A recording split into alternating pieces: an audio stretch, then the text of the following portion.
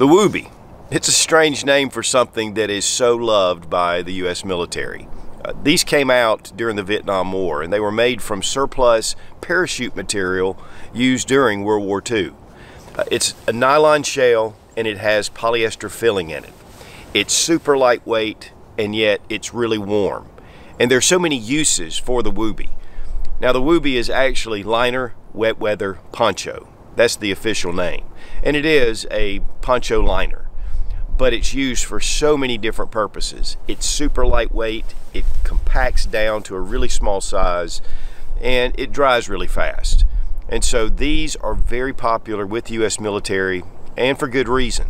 And so we're going to look at some reasons why you need a Woobie, especially if you have a go bag, get home bag, you want to put things together for maybe a power outage. There's a lot of things that the Woobie is great for. Now, I picked these up on Sportsman's Guide, and these are surplus Woobies. I have a number of Woobies, but I wanted to make sure that I had one for the entire family.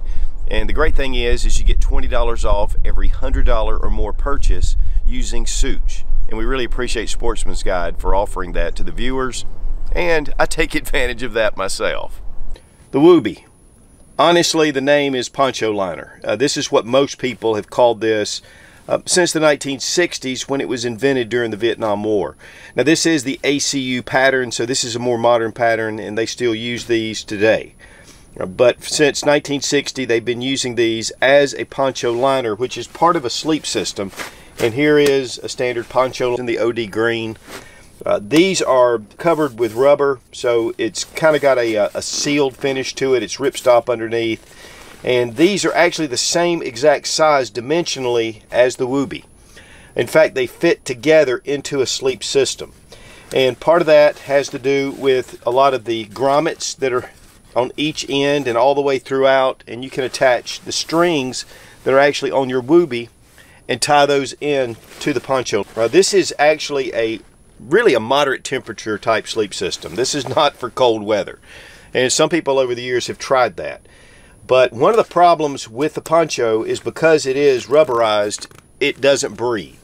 And so a lot of condensation can form underneath, and a lot of the guys won't really seal these up, but they kind of let it air out a little bit and get a little bit of air in there because they want to keep that condensation down. And now with a poncho, of course, you have a place to put your head through. So it has a hole and you have a hood, and you can cinch this down over your head. But when it comes to the Woobie, it doesn't have a hole to put your head through. And that's by design. This was not necessarily meant to be used with your poncho as such, but this was mainly used for the sleep system. Now, the official name is Liner Wet Weather Poncho. This is what this is officially called, but most of the troops would call it Poncho Liner, and then it started becoming named Woobie. Now, there's a lot of myths about how they came up with that name. One of the main myths is in 1983, Mr. Mom came out with Michael Keaton, and his son had a blanket, and he said, "Do you have your Woobie?" And it wasn't, though, until the 90s, before the U.S. military, a lot of the soldiers started calling this Woobie. But a lot of them could have been watching the movie as a kid, and then when they got a hold of these, they called them a Woobie. There's a lot of other theories about how the name came up, so there's no concrete evidence, but it is called the Woobie. But there are some guys that have been in the military all through the 90s that said they never called this a Woobie. Now we have 2 layers of nylon, and it's ripstop, it's quilted. You can see the lines all the way through it. And then inside is a layer of polyester fiber lining. And so that creates a little bit of a barrier, which gives you a little bit of warmth. It just keeps the warmth in the air in between. You would be protected more if you had on a coat or you had on, your regular gear. But that's one of the things that a lot of people I've seen, especially civilians, trying to use these in really cold weather, and it just doesn't work unless you're using other elements. But what was really cool is was originally parachute material. It was recycled parachute material from World War II. So a lot of the camouflage was more of that duck blind type camouflage, and they used that because they had tons of it in storage. And so they produced a lot of those with that World War II material. Then they started making the material actually for the Woobie itself. Now, your M65 field jacket also has a liner, and it has a similar material in it for its liner, but it's much smaller, and so it's not as versatile as the Woobie. Of course, now the military's advanced to the modular sleep system, and it's a whole different deal. It's more like mummy bags that interlock, and you can go from, you know, down to about 30 degrees all the way down to minus 10 degrees, and it's a whole system. But one of the things about it is pretty heavy. So a lot of times when guys would go in the field, they would carry this just because it's super lightweight. Now, one of the things that's really big about the Woobie is that it is lightweight.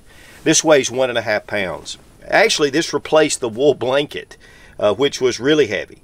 And so this gave it a very lightweight material, and yet it's very packable. So you can take this, roll it up, and make it really small, and then you can pack this, you know, into a pack, and it takes up less room. One of the things I read was that sometimes compressing all that material can keep it from being as insulated as before, but honestly, these fibers, they just kind of bounce back. One of the other big things about the Woobie is that it dries really fast. So if you get this wet, you can just hang it out and dry it out. This is not rain resistant, but it will keep some of the moisture off. In fact, last night I was out testing it, just doing some stuff, and it was down to about 30 degrees. And I went outside with a kind of a light coat on, and it was very cold. I put this around me, and I was really warm in a hurry. That is one of the big things you'll see in a lot of photos where soldiers, they're at rest, they're taking a break, and they have these wrapped around them to keep them warm. One of the big problems in Vietnam was it got up to 100 degrees during the day, and then around the 50s at night. And you know, when you're used to that heat, that really gets cool, and so these really came in handy. Now the dimensions of the Woobie are 62 inches by 82 inches, which is approximately 7 feet by 5 feet. And so it gives you enough length. If you're really tall, you know, you're going to have an issue, especially wrapping up your feet if you're using it in the sleep system. But it definitely is fairly long, and then of course 5 feet in width, so you can really wrap up. Even if you have a full pack on, it gives you a lot of strength, and it's really soft material. It feels like a blanket, and so I think that's one of the big appeals with a lot of the troops. They can wrap this around them, and yet it gives them a level of comfort. And again, that's probably why they called it the Woobie, kind of affectionately so. Now these do come in a number of different colors, and this is of course the ACU used, you know, in Iraq and Afghanistan, places like that early on. But there's a lot of different colors that these come in. But this one is a true U.S. military surplus Woobie. In fact, this one has the tag on it, and it even has instructions and what it's called, all the pertinent details. And Sportsman's Guide got these actually out of military surplus storage. And it says 100% nylon outer shell. The batting is 100% polyester. And here I have the hood all cinched up, and of course, you know, I've got little grommets here. This is an older style, by the way, so this one's been around for a while. And these are in pretty decent shape actually, but they've been reinforced here with some glue. And also on the Poncho liners, they have these little snaps. And these snaps can go either way. You can attach a snap here, and then you can attach another snap here. And of course, those go all the way down through here. But they do have grommets in places just for you to attach your Woobie, and it just goes through, and you can just tie it off. And so it makes it really easy to attach these two together to keep them from moving back and forth. And these strings are everywhere they have a grommet on your poncho. You can see these two are identically the same size, and they were designed that way. And there's a lot of additions that people do. People even cut holes in the center of their Woobie to be able to match their poncho and then have a zipper, or they stitch it up. So, you know, there's a lot of things you can do. But as far as what the U.S. military issued, this is the way it came. And wherever there's a grommet, you have strings. So we will just run it through like a shoelace. And that way they can get out of it quick. There are some quick release methods also. And now you're attached. And you do this to every point. And then you can see that there's air that comes in between. Now there are 8 different grommets. We have them all tied. So what we do is just bring over our poncho and mate it up. This is what's going to make our sleep system. And now you have your snaps. And so you can bring these over. What a lot of guys do is actually turn it over like this and then bring this in, and it gives you a little bit more, you know, just protection from the water. You still have some open areas all through here, but it does just keep everything together. And then you just go down the line and you can snap these just like you want to. And these points go all the way through. They're about, it looks like about 8 to 10 inches apart. But then this keeps the Woobie in place. Now this is a bottom end, and so you're going to want to tuck this under. Some people put rucksacks in front of this or put boots and different things to kind of keep this, you know, from coming undone. And if you're a really tall guy, your feet can stick out. And you'll notice I haven't attached the snaps here yet, so I can just lift this up and get in. And then once I'm in, I can attach these snaps. And really you should get in with your boots on because you're going to be ready to go. You don't want to be strapping your boots if all of a sudden gunfire erupts. And again, that ending could come open. So having your boots on is going to be important. You can even tie this down a little more. You can kind of adjust this however you want to. And then of course we can go ahead and snap in the rest of them. The great thing about this is I can unsnap this really fast. Here I've got it all snapped up, ready to go. I can put this over me. You know, a lot of guys will use their pack or different things to be able to use it as a pillow, but this will keep you warm. But again, there's condensation that's going to form in here, which you'll get cold once that evaporates. So you want a little bit of air coming through. This isn't made for comfort. This is made to keep you alive, and that's the main thing. Now when using this as a sleep system, most guys want to just keep this in one bundle. You can do this, you can fold it again.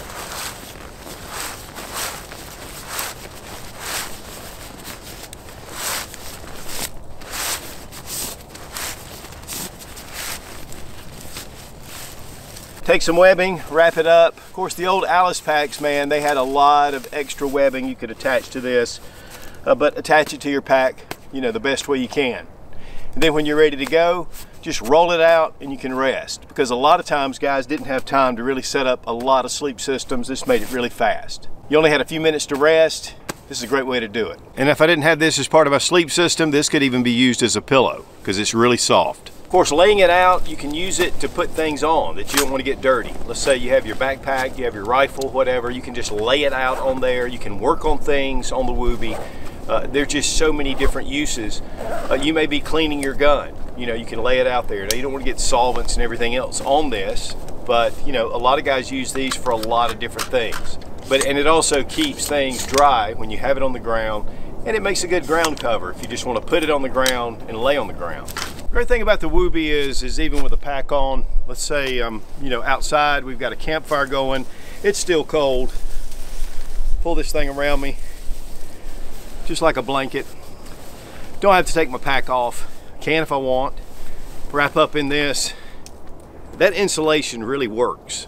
I mean, it's not super great, but you know, for what it is and because it's so versatile, it gives you a great option.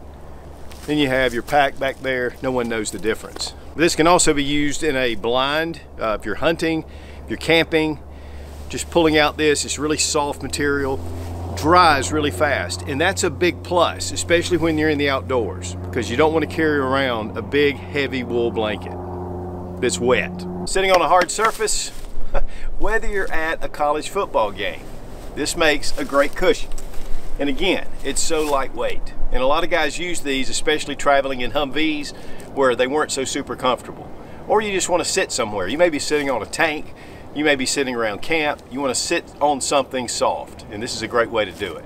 Plus, it'll keep your butt warm.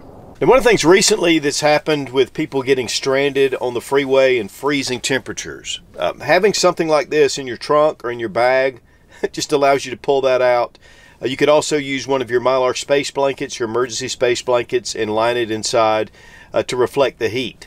But this is so light and so easy to store. So this would be a great companion in your vehicle whenever you're out. And this is the way it comes when you get it from Sportsman's Guide. It just has a label. It's just in a bag. Real simple.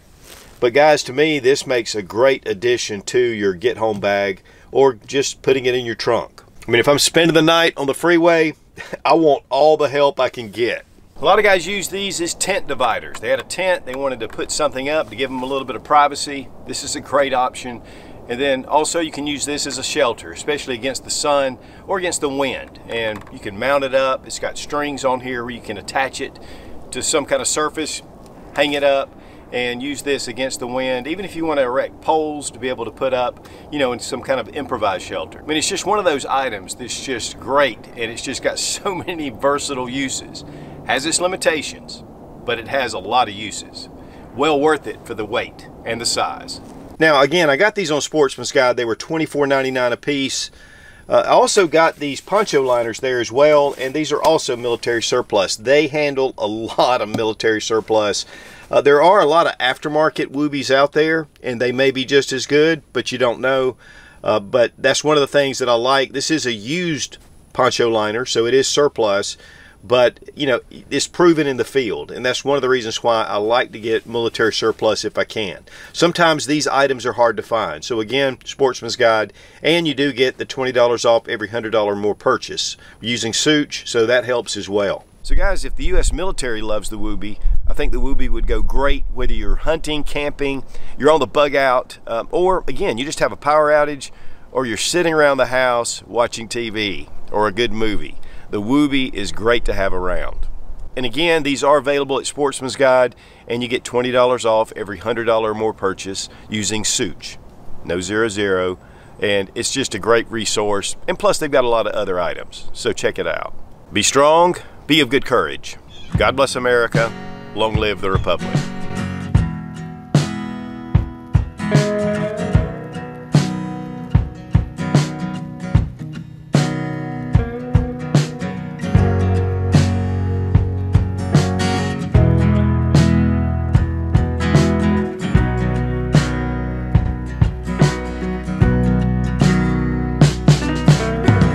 And actually fairly inexpensive, okay, which is a great thing to